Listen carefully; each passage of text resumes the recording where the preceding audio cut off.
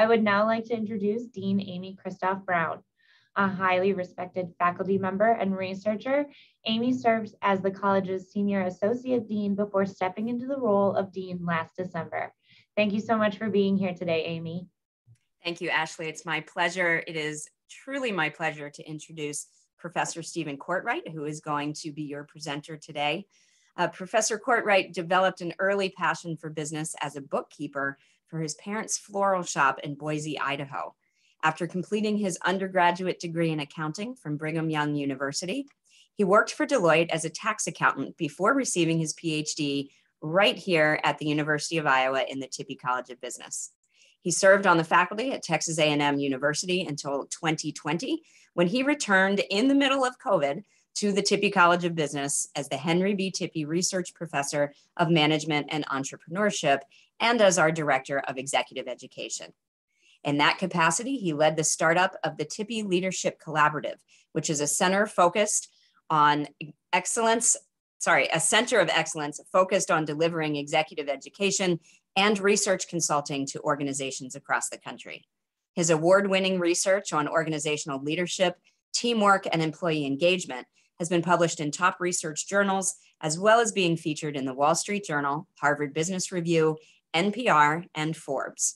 He's the recipient of several teaching awards and currently teaches classes in Tippie's Executive MBA and undergraduate programs. He has also done executive education and consulting for various Fortune 1000 and government organizations, including John Deere, Caterpillar, H&I, Halliburton, and the Veterans Health Administration. Most importantly, he and his wife, Nicole, are the proud parents of 4 children, and together they enjoy traveling, exploring the outdoors, watching Hawkeye sports, and volunteering in their church. So thank you, Stephen, for being here with us today. I am very much looking forward to listening to the webinar, as I know the rest of us are as well. Welcome, Steve. Thank you very much, Amy and Ashley. Thank you for organizing this, and thank you to everybody who has taken time out of their busy schedules as you're thinking about the very topic that we're going to address today to be with us here today. And so I appreciate all the attendees here. There's a group of attendees that I'm especially appreciative for today that I want to mention before I get to the content. And that's any of you who are tuning in today or members of families of any of those who are veterans of the armed forces. I'm very grateful for you and proud to know, both professionally and personally, many veterans from all the different branches of the armed forces. And while you may not think of yourself like this, truly my family and I view you as heroes. And so thank you for your sacrifices, for your service, and the part you've played in keeping our country safe and free. You're an inspiration to me and to all of us, and we appreciate, once again, your service. Now, to start off the webinar today, I want to just tell a quick story. Amy mentioned about me coming during the middle of the pandemic to Iowa. When we made the decision to come back here, we didn't know the pandemic would hit, but of course it hit. And something else hit too during the first couple of months that we were here back in Iowa, and it's the 2020 derecho. Many of you who live in Iowa will recall this very, very you'll recall this very, not fondly, but you'll certainly recall it anyway. It's August 10th, 2020. Everybody has a story about it. Here's my story. So I'd been working from home from the time that I'd started Iowa, which was on June 15th, and had been, again, working at home every day. And then August 10th, I came into the office for the very, very first time. Never gotten my keys, hadn't been back in the building since I was a PhD student here.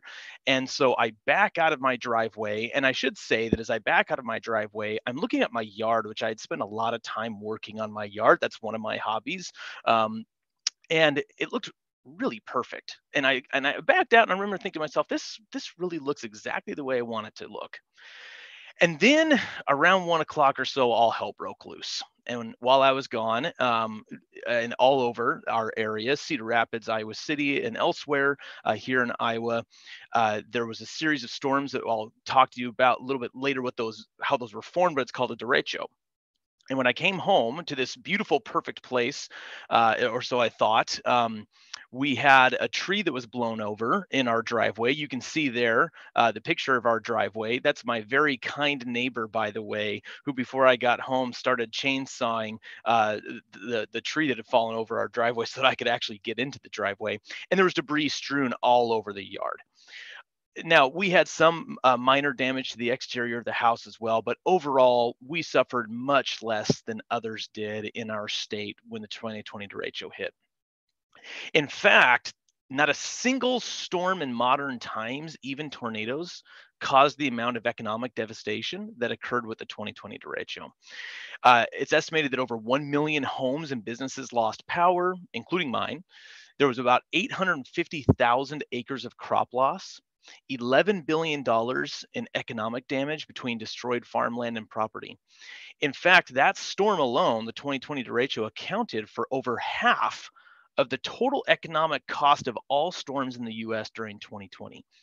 And it's actually the costliest thunderstorm in US history and the third most costly natural disaster in modern history. Well, I know you didn't come here to learn about meteorology, though that might be a fascinating topic. But I do want to talk a little bit about what a derecho is, because I think that it provides a really interesting analogy with the topic that I am going to talk about today, which is the Great Resignation. To define a derecho, you have to describe it essentially as a perfect storm.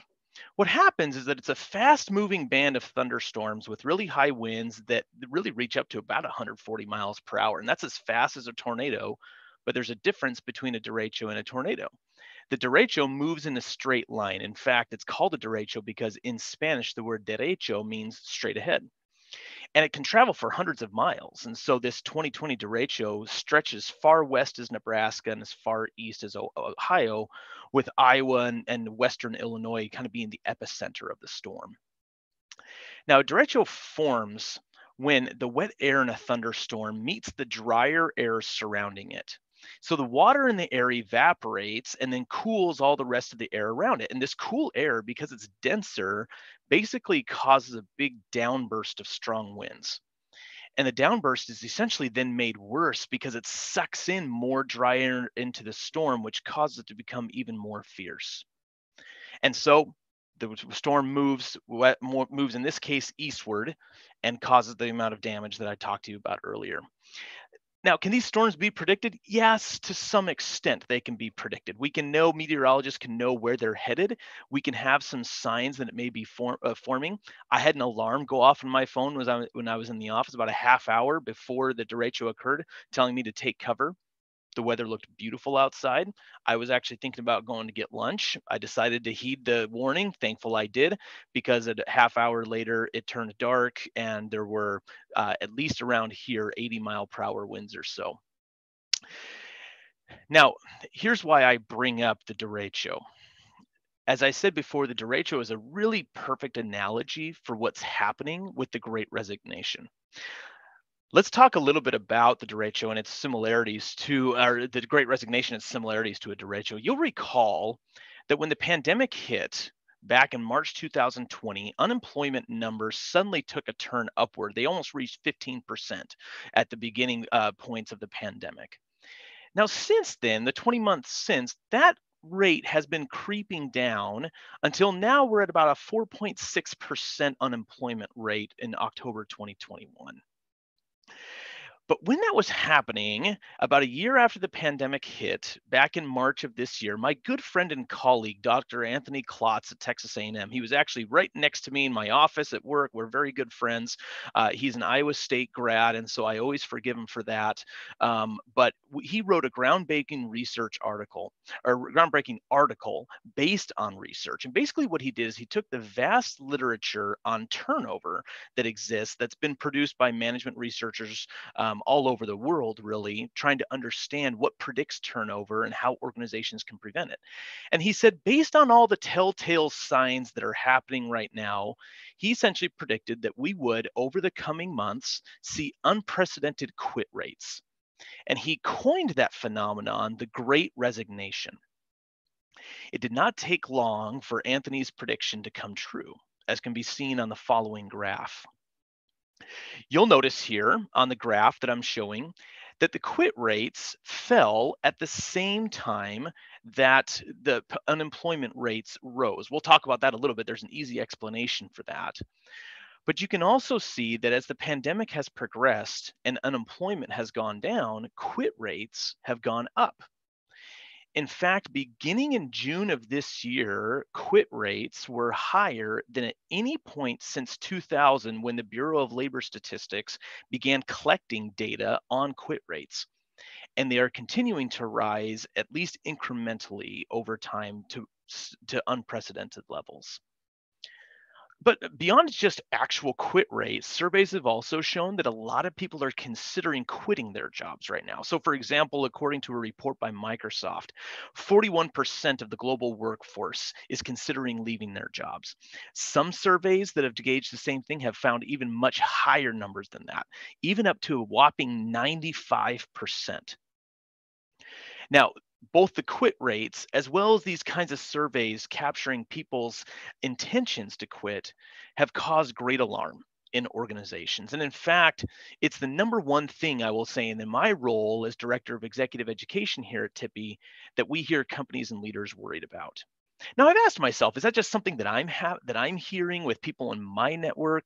It turns out actually that the answer is no. Let me show you the findings of a really interesting recent Deloitte survey of hundreds of different CEOs. Essentially, they gave them a list of a whole litany of just different issues that might keep them up at night, or the way that they said it was, what would they expect to disrupt their business strategy within the next 12 months? CEOs were asked to select 3 of those as the top concerns. Well, you can see from the graph that I'm showing there that 2 concerns, and they're very related concerns, as we'll discuss, are at the top of what CEOs expect to disrupt their business, the things that are keeping them up at night. The number one thing, 73% of those respondents indicated the labor shortage that is part of that great resignation, the amount of quit rates, and organizations striving to attract and to retain top talent. But related to that also is the pandemic, both in terms of how the pandemic affects the future of work, as well as just some of the other challenges involved with the pandemic. So as you can see, no other worries really even come close right now to those that we're going to be discussing today. This is clearly keeping CEOs up at night. And I'll say personally, on my Google News feed, I think every single day I'm getting a new article on the Great Resignation. And so there's a lot of information out there about the Great Resignation, and much of it is really good. But as always happens, there's also some misperceptions about what the Great Resignation is and what it isn't. So let's talk about what it is. Let's talk about what it isn't. And let's talk about what organizations can do to address it. Let's first talk about maybe one big question that I see a lot in articles and that I get posed, that gets posed a lot to me in just different conversations with people around this topic. And that is, are there certain industries or certain types of workers that are really driving these large quit rates that I showed you earlier? So some people would argue that the Great Resignation is a phenomenon confined mostly to certain industries or certain types of workers. And there is some truth to the industry one. So for example, the data seem to suggest that hospitality, retail, and food service have been the hardest hit. That's according to just the Bureau of Labor Statistics data. There are other smaller scale surveys that have also shown that tech and healthcare have also been hit by it. In the end, while there are certain industries, the data show, that have been hit harder by the Great Resignation, what the data also shows that to one degree or another, most industries have been affected by these large quit rates. And so this is something that spans across industries. Again, the degree to which industries are affected by it does vary somewhat, but to one degree or another, most industries have been affected by it. Now, a lot of times when things like this happen, there's also saying, well, who is it that's driving this? Is there a certain segment of the workforce besides just based on industry? For example, younger workers. Are these darn millennials or Gen Z workers the ones who are driving it? Well, as you dig into the evidence on that, although there's some anecdotal evidence and some really small scale surveys to suggest that maybe it is younger workers, there's also other small scale surveys that suggest no, it's more mid-career workers. And so frankly, based on the evidence that I've seen, I do not see any real conclusive or real convincing evidence that it's younger workers or mid-career workers who are really driving the Great Resignation.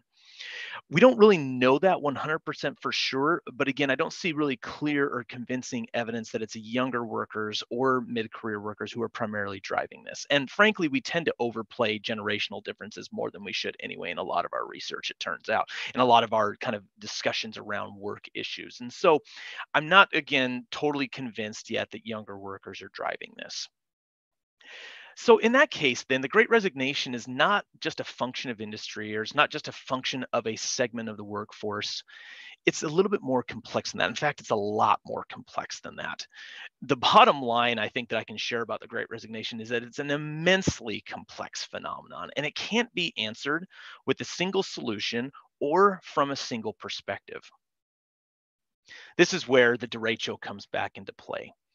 Just as there are multiple factors, there's dry air and there's cool air, and they're all kind of converging together to create this downburst of winds in a derecho.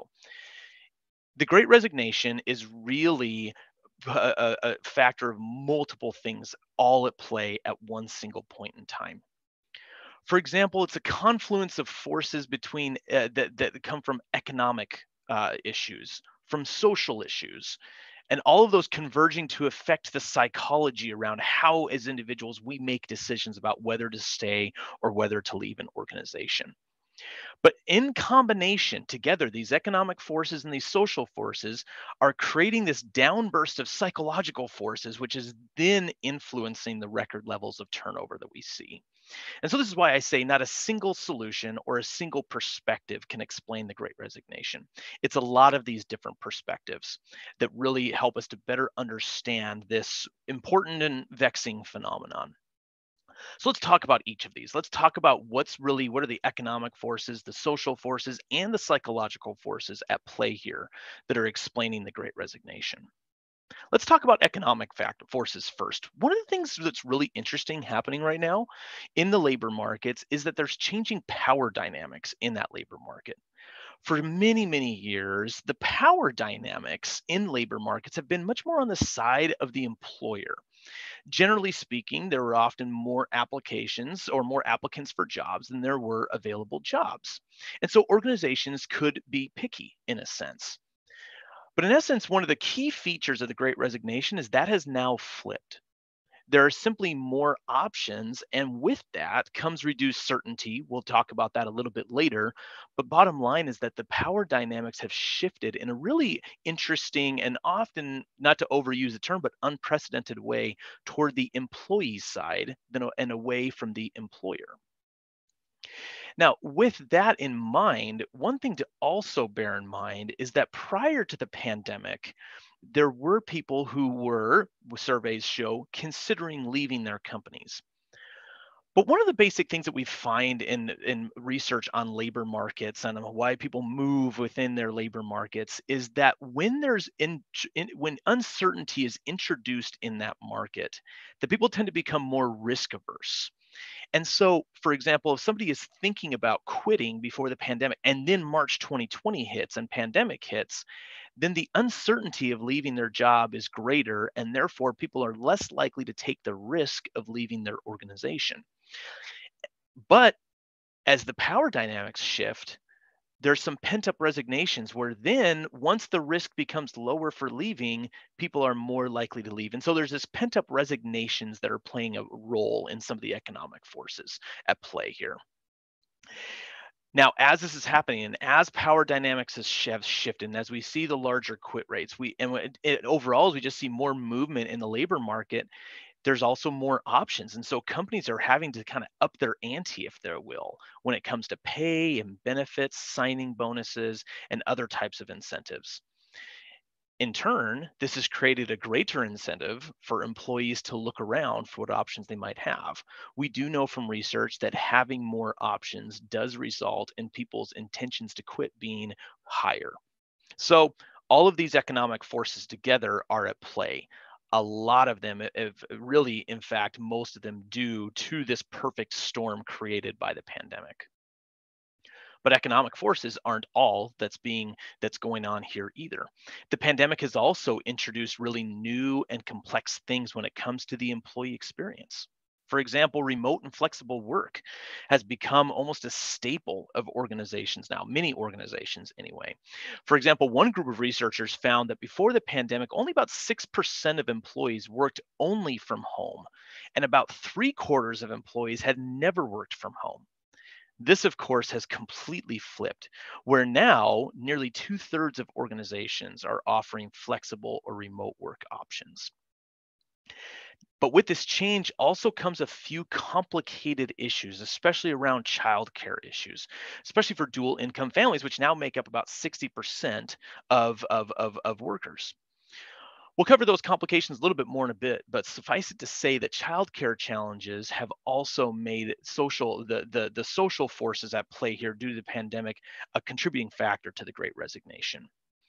There's also safety and there's other societal concerns where employees are looking for options that increasingly allow them to be able to have flexibility to attend to childcare, keep themselves safe physically, mentally as well. And so we see all of these different factors just kind of coming together at the forefront during the last several months, which again, in combination with the economic forces, are contributing to this downburst of turnover. But in the end, markets are made up of individuals, and individuals are complex decision makers. And so we really also have to look at the psychological factors at play right now, too. As noted earlier, the pandemic, as it's progressed, has shown that there's been lower unemployment rate, and more options for employees to move, and so uncertainty has been reduced. And we know again from research that when uncertainty is reduced, people's propensity for risk, i.e., looking for a job, increases. So that's one factor at play here, but also the other psychological factor here at play is that survey after survey shows that people are more burned out now than ever before. It's always been a concern, burnout, but right now it's higher than ever before. And if there's one consistent correlation that we found in research that predicts turnover, it's dissatisfaction and burnout. But those are not the only drivers either. What we find in research too is that people, even if they're not completely dissatisfied with their job or even burned out, do react to big external shocks like a pandemic in terms of reconsidering the role of work in their lives and the centrality that it has in their lives. And so the pandemic has given people time, in essence, time or at least a motivation to reflect on the importance of work to their lives and the roles that they have in their organizations. And in some cases, even their impending mortality. And so we know from research that people look for meaning in their professions, but people may be even more keen to look for meaning in there when there is threats of impending mortality or when there is such a big external shock as what happened with the pandemic. And so this desire for meaning and balance, whether that means being able to dedicate more time to family and hobbies, or being able to live where you want to live, or being able to find an organization that better fits you and your values, those are also at play. All of this in combination together, again, is creating this downburst of forces that are creating these record levels of turnover. So again, just to repeat, there's not a single solution or there's not a single perspective that both explains or solves the Great Resignation. It's a combination of forces. Well, with that kind of complexity, what are organizations supposed to do when it comes to the Great Resignation? Well, to first start answering that question, let's just examine first what companies are doing right now. In the same Deloitte survey that I mentioned earlier, CEOs were asked to indicate which actions they had taken during the last 10 months to strengthen their company's ability to attract and retain talent. Now, you can see the different approaches that are used here on the graph that I'm showing you. And we won't have time necessarily to go over each of these different approaches. But what we do is we'll pick a few of these and we'll talk about how these approaches taken by CEOs compare with what research on turnover has shown so that we can have a nice comparison between what's happening and maybe some best practices suggested by research in terms of being able to attract and retain talent. Again, we won't get to each of these, but we'll get to as many as we can as time permits. Let's talk about flexibility first. As you can see in the graph here, 80% of CEOs indicated that they had taken some stride, made some strides or taken some action towards increasing flexibility in the workplace. Now we know from research that there are some great benefits to introducing increased flexibility at work. For example, one of the things that we know from research is that one of the things that motivates people toward high performance is if they feel a sense of control or autonomy over their work. And often, more often than not, flexibility brings that kind of control and autonomy that people are looking for. And so it has some positive motivational effects. We also know that increased ability for some can help to reduce what researchers call work-family conflict, or the extent to which work interferes with family responsibilities and obligations. So in a sense, then flexibility can provide needed motivation to do the work. It can also help people better balance work and family. But it gets a little bit more complicated than that too. There's some downsides to flexibility that CEOs and many people don't always see. And let me just kind of cover a couple of those, not because I'm discouraging flexibility by any stretch, but only for us to have an understanding of the trade-offs that are involved with increasing flexibility at work. One of those downsides of flexibility. One of my good friends and colleagues, Michael Wesson, who's at Auburn University, did some research looking at onboarding process and kind of cultural assimilation of new employees when they do so remotely versus when they do so in person. He talked about this as shaking hands with a computer. And essentially what he found is that while people were able to learn their tasks well by having a more remote setting for learning during the onboarding process, what they did not feel was a strong connection to the culture, to the company. And so sometimes organizational commitment on the part of new employees was reduced when they were going through the onboarding process in a remote fashion. That can be one trade-off then potentially, is overall commitment, or what we might call culture development too.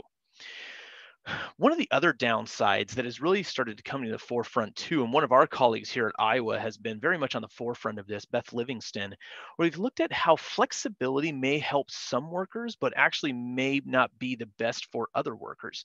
Some of those other workers that sometimes when it comes to remote work, for example, as one form of flexibility that may have actually been more harmed than more helped by remote work are working mothers. And so we've learned from some data that moms are sometimes the most reluctant to return back to the labor market because of the oftentimes societally induced caregiving responsibilities that fall upon their shoulders. And so there's some trade-offs there looking at different demographics of the workforce when it comes to increasing flexibility. Again, I don't say any of those downsides to suggest that these CEOs or any other leaders looking to increase flexibility are off. It's just to suggest that there's trade-offs in every decision that we make. And so that's certainly the case with flexibility. Now, the same thing too goes with the more attention to culture piece that the CEOs have indicated they've tried to work with in order to strengthen their ability to attract and retain talent. Now, culture is a difficult term to talk about and to really disentangle because oftentimes it can be an umbrella term to mean a lot of different things. But one thing that we know that really influences culture and the overall employee experience is the web of relationships that people have at work. And we know from a lot of research that people tend to feel more embedded in their work when they have strong ties with people in the organization and the broader community. Increased flexibility in remote work has sometimes made those ties at least more difficult. Maybe not impossible for sure, but certainly at least more difficult. And so as we pay more attention to culture, one thing that we might want to consider is how are we strengthening relationships between coworkers to create that kind of embeddedness that makes people want to stay. Now let's talk about increased pay for a little bit. In part, this is happening because whether it's the economic forces or even the social forces at play here, pay is one of the major things. Again, 50% of CEOs have done increased pay as a way to attract and retain talent. Now, this is not without this is not without either precedent or without empirical or research backing. a couple of years ago, my colleagues and I published a study in a journal called Strategic Management Journal, where we looked at how does higher pay influence people's propensity to stay at an organization when their coworkers leave. We did this actually in executive teams, and what we found is that higher pay essentially induced people to stay with the organization even when their coworkers were leaving, sometimes in droves. So higher pay can be a way to retain people even when they see their friends and their colleagues leave.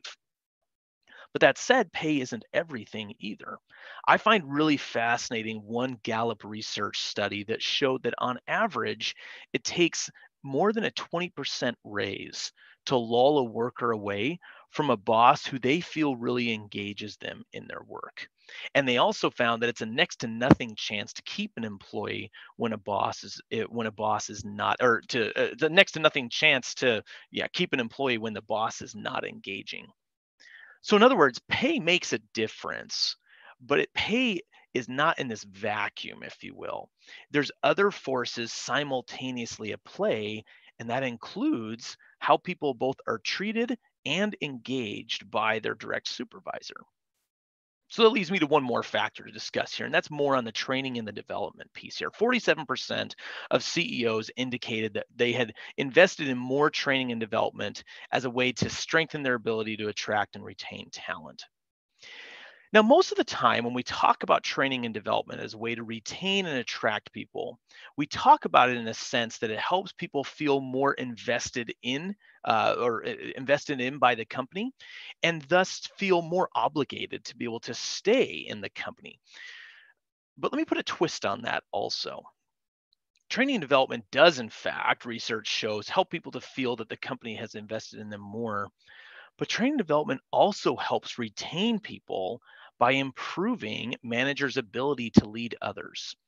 The training and development industry is a multi-billion dollar industry, and well over 50% of that industry is dedicated solely toward managerial training.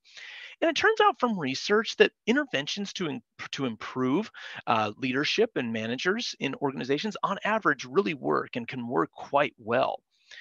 And so the training and development is not just for people to feel again that they're being invested in by the organization, but can also be to help managers to be able to engage their employees, going back to that Gallup survey that I mentioned earlier. Unfortunately, what we oftentimes see more anecdotally than anything else is that when a big shock happens, the pandemic was a really unprecedented and global shock. But even when other shocks happen into an industry or an organization, oftentimes one of the investments to go by the wayside, if you will, is investment in managerial training. And yes, there's obviously some pragmatic reasons behind that, but it's also important to understand the risks behind that too. If organizations are keen on keeping their top talent and understanding that pay and flexibility and even attention to culture are not themselves panaceas toward keeping and retaining employees, then we also have to understand that people's experiences with and relationships with their supervisors make a big difference. And so there's a risk to not investing in managerial training. What's the risk? Well, let's talk about this a little bit because there's an old saying. I remember my very first job at Deloitte. I was meeting with one of the senior managers in my organization. I remember her saying, I really enjoy the organization that I work with, but in the end, I don't quit because I really love the partner that I work with. And there's an old adage that says people don't quit companies, they quit bosses. And is that true? Well, in a really large scale, what we call a meta-analysis or kind of a quantitative summary of the literature on turnover, one of the biggest predictors that we have found on turnover is what researchers call leader-member exchange. In essence, what that captures is the quality of the relationship between a manager and their employee. And we found that these kinds of high quality relationships make, in essence, one of the biggest differences in terms of retaining top employees and retaining any employees, but especially top employees. Research shows that those kinds of high quality relationships are established from a foundation of trust that the leader builds with the employee. And then they're reinforced and deepened over time as both parties, manager and employee, feel that they give and they receive in the relationship, giving and receiving effort, feedback, resources, information, respect, etc. It also happens, this quality of relationship also emerges as the leader is successfully able to cast a vision for where the group is going, and in the process also is willing to challenge the status quo toward a brighter future. We call this in the research transformational leadership. And so while any of these that we mentioned earlier, increased flexibility, increased pay, more attention to culture, can in and of themselves be helpful, the quality of relationships between managers and employees, we learn from research, actually makes perhaps an even bigger difference. Now, there's another role we learn from research that managers have that can also make a big difference in terms of retaining their employees, and that's provided needed role clarity. In essence, what role clarity is, it's that the people have a feeling that they have clear guidance on what's expected of them in their jobs, what the goals are, what gets rewarded. In other words, to have as much role relevant information as possible. The thing that role clarity does is it essentially not only reduces stress and burnout, but it also avoids job creep, which we've learned from different surveys also has become an issue during the pandemic as the organizations have oftentimes tightened their belts in response to the uncertainty in the market. And so having managers providing role clarity is a really critical way, in essence, for them to retain their employees. And this doesn't mean then that it just means reducing the workload. Role clarity really means, again, giving information about that workload. So, for example, a Korn Ferry survey found that while many workers don't mind having higher expectations or additional responsibilities, in fact, they said that not having enough work to do is more stressful than having too much work to do. They also want to see their compensation and recognition match the higher expectations and workload. And so managers can play a role in being clear about the employee's expectations, how those expectations relate to the organization's and group mission, and also ensure that people who contribute more are rewarded more. That kind of leadership, which is called contingent reward, is the technical term for it in the research literature, is also one of the biggest predictors of people staying in their jobs. Now to conclude the presentation. There's not a single thing, again, that explains what is happening with the Great Resignation. It's this complex combination of economic, social, and psychological forces all occurring at once due to that exogenous shock of the pandemic. And so it's likely that retaining employees is not a simple one solution approach, but rather it's a multi-pronged approach. Today, we've discussed a few different levers that can be pulled and some of the upsides and downsides of those levers. But the one thing that seems to have the most upsides is improving the quality of leadership in our company, and by helping leaders to know how they can strengthen relationships with their employees and provide more role clarity. And so just in the end, this is where I want to put in just a tiny little, almost shameless plug for the Tippy Leadership Collaborative and how we can go to work for you. What we do in the Tippy Leadership Collaborative is we partner with organizations to develop custom corporate education programs that develop managers in the kinds of skills that we're talking about today, as well as other skills that support your company's goals. And we deploy our very best educators, scholars, and consultants to be able to do this. These programs can range from a few days to even a few hours. And we can also, in the process, help you diagnose what are the problems in the organization. For example, what are the causes of turnover in your organization? And we can deploy our world-class group of researchers to help solve that problem. And finally, what we can also do is connect you with other engaging faculty speakers here at Tippy that will share their knowledge and insights about whatever problem it is that you might be facing or that you want to cover at your next event or conference. And so, again, the way to compete in the volatile labor market right now, in part, and from research shows in large part, is by developing the best leaders possible for your organization. And in essence, we can help you do that. So hopefully today, in that sense, is a conversation starter. I appreciate the opportunity to present about the Great Resignation here, and welcome now to have your questions as moderated here by Ashley. Thanks, Ashley, for doing that. Yeah, of course. So we do have some questions coming in the chat. So like I said in the beginning, we'll do our best to get to everything. I'm sure, as everyone knows, this is a very popular topic. So thanks, Steve. The first question comes from John DeYarman. To what extent do you see federal spending, the stimulus to combat COVID-19, contributing to the economic forces to resign? It's a really good question, and there has been a lot of debate on this. I will approach this. I am not an economist. I did study economics during my undergraduate, and that's the extent of which I am. So I'm not an economist, but I will say this: there's a lot of debate on that question, and there's a few different ways in which it could potentially be contributing or not contributing.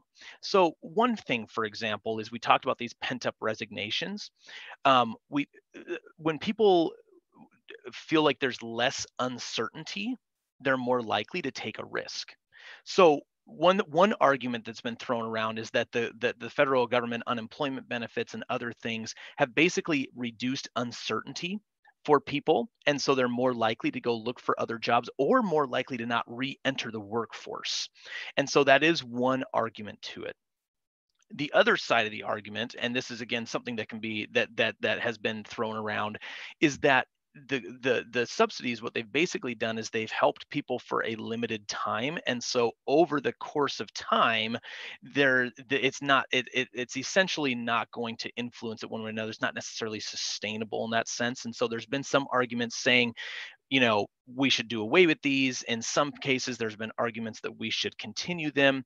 In essence, what I would say is there's a very split opinions on this, and I don't have one strong opinion one way or another on it, other than to say that both could be true. And in the end, I think it revolves around uncertainty. The less uncertainty that people feel, the more likely they are to venture out into the markets or to look for a new position. And that may or may not, the government kinds of aid that's been given may or may not be contributing to that uncertainty. But it all revolves around that uncertainty, is what I would kind of say, bottom line. Another question we have comes from Christina McAndrew. Is it true that relationships with leaders is as important in service workers as it is in the higher skilled industry workers? That is also a very good question. I don't know that I have data to present that it's more important in one kind of industry or one segment of workers than others. What we do find is that it's important across the board. Are there some degree differences there? I don't know, and we don't necessarily have data to be able to speak on that, but we do know that it is important across the board. So it kind of is parallel to the whole thing of the Great Resignation too. Do we see some resignations happening higher in some industries? Yes. But the Great Resignation has touched every industry one way or another. And kind of parallel to that, when it comes to service workers, the relationships are important. We know that from a lot of service worker. We know that from nursing. We know that from retail industries. But the relative importance, we don't have a whole lot of data on. What I would suggest is that it's important across the board. The degree of importance may be up in question right now. There is not enough data that I have anyway to suggest to have a firm answer on that one way or another. Bottom line, it matters across industries, though. An anonymous question has come in. It said, I'm going to try to paraphrase it because it's a little long. Are people cutting into their savings or retirement in order to stay afloat while not working? Seems like this would have a lot of downstream effects. Well, so let's think about that in terms of the uncertainty argument again. So if people do have savings, if people do have other forms of, whether it's revenue, if that's a side gig, one of the things we found, for example, anecdotally, people are turning a lot to side gigs during this particular economy, or they may be going more entrepreneurial. And some of that may be because they do have the savings. Some people are just transitioning into retirement at this point because they do have the savings. And so people may be transitioning out of the market, or they may be changing their role in the labor market because the uncertainty has been reduced. So do they make a difference? Yeah, savings clearly make a difference. Where those savings are coming from, that can be from a multitude of different sources. Some people argue it's from government. Other people argue that it's from personal savings. It could be a combination of those. But in essence, again, reduced uncertainty means greater movement in the labor market. We have a question from Patrick Cosgrove. He asks, did the actions taken by CEOs to retain talent actually have an impact? It seems like some actions would be muted under COVID, work from home mandates, and full virtual work. Allowing working from home loses its value when everyone must work from home. Emphasizing DEI when a worker is isolated at home with a little to no direct interference from others.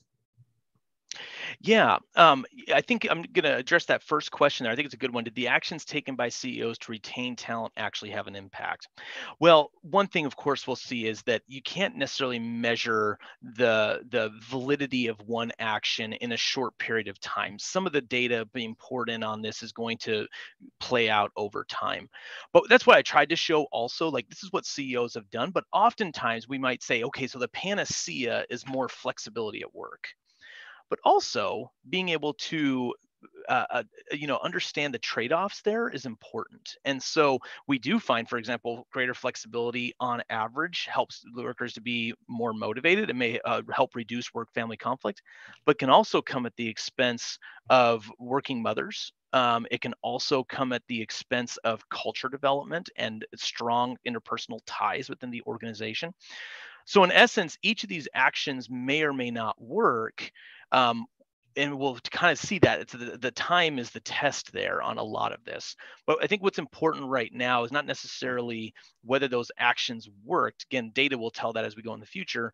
But as we make decisions in the face of uncertainty, understanding the trade-offs that are involved in it. And so flexibility is one of those where we've kind of mentioned some trade-offs there. And I hope that's helpful for just understanding the trade-offs so that then we can make a decision that is really custom to the organization and enables us to be able to advance our strategy as an organization, human capital and otherwise.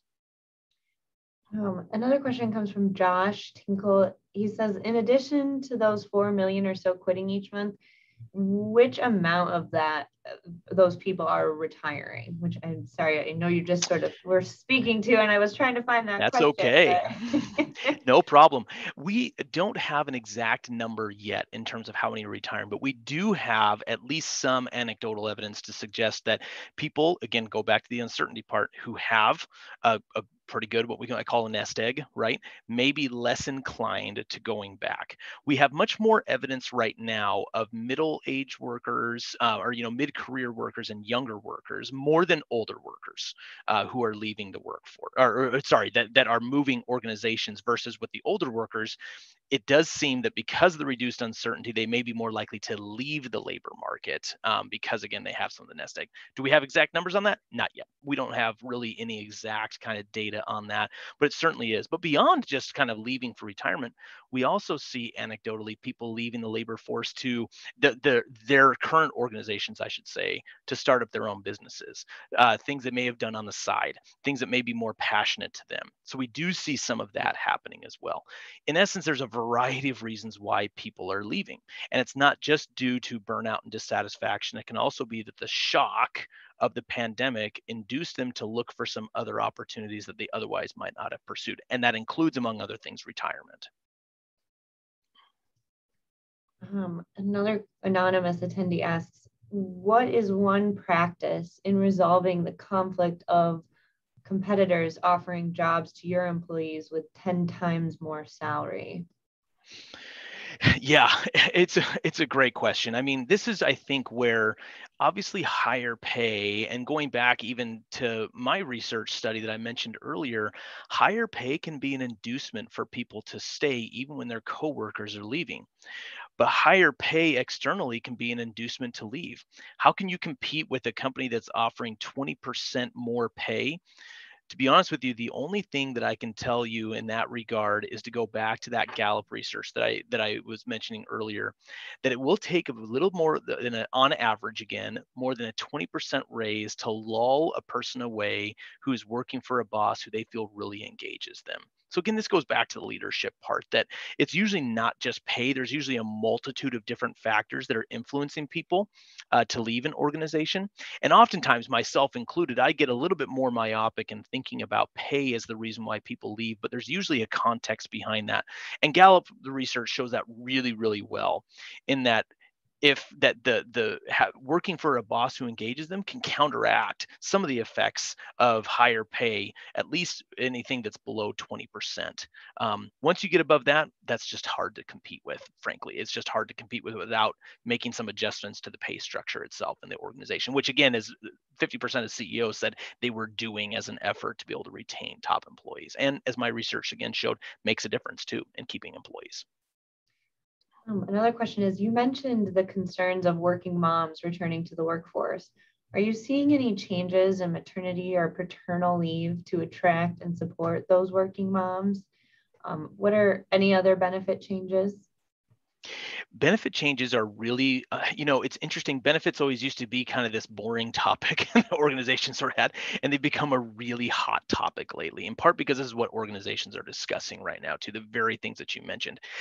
I don't have data to suggest that the pandemic has done more to influence maternal or paternal leave policies, but I will say that societally we have moved more toward more generous maternal and paternal leave than we were even a decade or 2 decades ago, certainly. I think it's a really interesting question. I do think that some of my colleagues here at Tippy, I think about Beth Livingston, would be probably better prepared to answer that question than I do. Anecdotally, what we're finding from organizations is that they're rethinking their entire benefits package, whether it's maternal paternal leave or other types of benefits that they offer. And so will we see more generous maternal and paternal leave? My prediction is absolutely yes, but I think that was happening before the pandemic too. And I think that it will continue to happen post-pandemic. Let's see. Gregory McClanahan asks, how do you see the pending COVID mandates playing out over time? That is, many persons are quitting jobs in industries over refusal to vaccinate, but those industries may be closed into the future persons who continue to refuse to vaccinate. That is a really good question. And I think that's one of those where time will tell on that one. I think once again, this kind of goes back to any actions that CEOs or governments might take in response to in response to pandemic or great resignation or anything else. There's always trade-offs. And so, as we mentioned before, with flexibility, there's trade-offs there. With increased pay, there's trade-offs there. And so I think that this is one of these two where there's some trade-offs and we have to honestly acknowledge those, but I don't know how that's going to play out in the future. And I don't know that anybody quite knows what will happen as we do see that happening, as we do see some resignations happening, because of vaccine mandates. That said, we don't really have a clear sense of the magnitude of those. I think we have anecdotal evidence. We don't have empirical evidence yet about at least really clear and longitudinal empirical evidence about the effective the effective vaccine mandates on turnover. So I can't necessarily give a direct answer to your question. I think it's really interesting. I think time's going to tell as we continue collecting data on this. I think this is a good one. With the high number of open positions, plus the amount of time required to onboard a new employee, it seems that current employees who've experienced job creep will likely continue to be putting in additional work for a while. Aside from monetary compensation, which may be limited by budgets, how else can managers best demonstrate their appreciation to their current employees? One of the things that we find from research in terms of, offering recognition to employees outside of pay is to honestly just recognize that they have job creep. To just recognize that it's happening. A lot of times where workers, get frustrated with job creep is when job creep becomes an expectation rather than it's viewed as what we call in research extra role behavior. So when extra role kinds of expectations become folded in as what we call in-role expectations, that's what oftentimes gets workers frustrated. And so part of it is just to recognize that they are doing things outside of the job scope.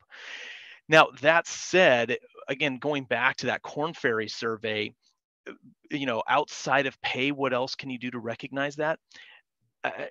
there may be some things where you can obviously, you can recognize the amount of work they have, but in the end, a lot of times what workers are looking for is they want you to put your money where your mouth is, in essence, not to say it too crudely like that, but that's essentially what it is. And so it's hard to imagine a future where individuals feel that there's job creep without there being some kind of a raise in pay commensurate with the rise in expectations, frankly.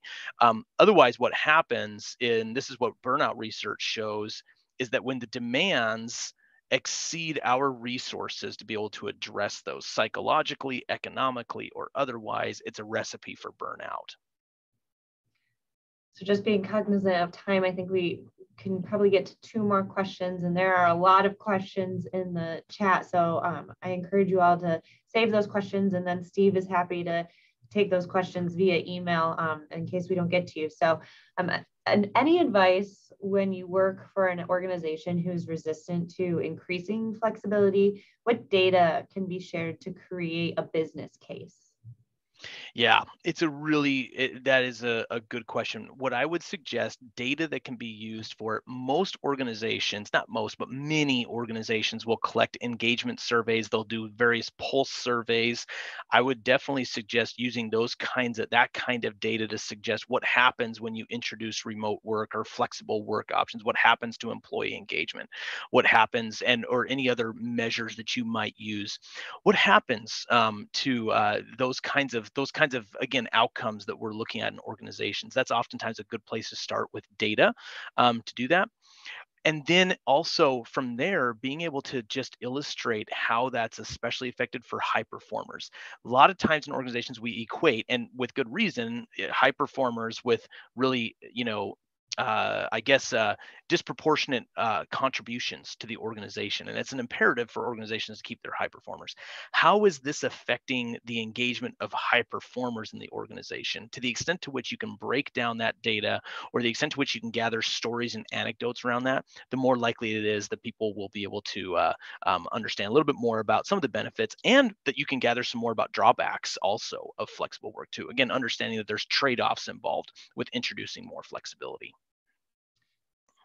Just to sort of sum up, there are a lot of questions just in general saying, like, where did all these people go, and how can they live if they're not working? And even taking into consideration, maybe they have a hefty savings account or something that they're able to dip into. When will they come back? Are they going to come back? So I think maybe, Steve, I'll just let you kind of wrap up along that thematic, if you will, and then we'll go ahead and close the program. Yeah, I think you ask the question of the year. The kinds of data that are collected don't always get at those very kinds of questions. Bureau of Labor Statistics is not collecting that data. We're not getting a whole lot of data on that. And so I wish that I had more that I could share in terms of where they're at. What I will say is that, again, we look at those economic, those social, and those psychological forces all together. And there's been some talk about, will this persist? Is this going to be forever? And, although there's definitely some variance on this in terms of people's predictions as far as how long this will last, my prediction personally is that these economic, social, and psychological factors are brought in large part by the pandemic. There's a shifting in labor markets, but markets change, they evolve. And so will it forever be that we're in a great resignation? I'm not sure that we will be forever. When exactly will it return to normal? I'm not sure if what the normal we had before pre-pandemic is going to be the normal post-pandemic. But will people increasingly enter the labor force?